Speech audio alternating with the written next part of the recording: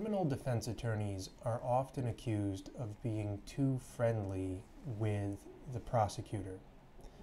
So in the defendant's mind, the prosecutor is the enemy, and a good lawyer is going to fight and be combative and aggressive towards the prosecutor during every step in the proceedings. So this attitude is based on a misunderstanding of the criminal process.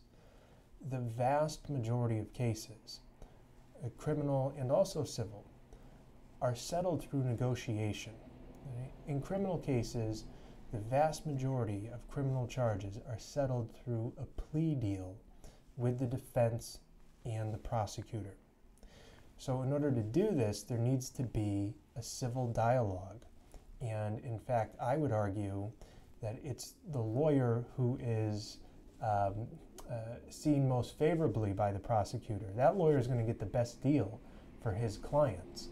And that doesn't mean that if the prosecutor is being unreasonable or if the client's getting a bad deal, that lawyer is not ready to go to trial and argue the case for his client.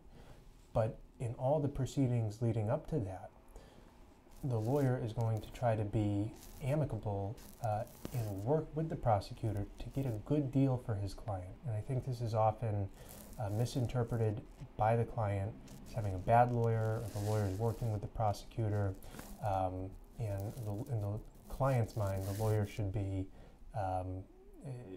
much more forceful and much more aggressive, when in many cases that does nothing but result in a worse outcome for the defendant.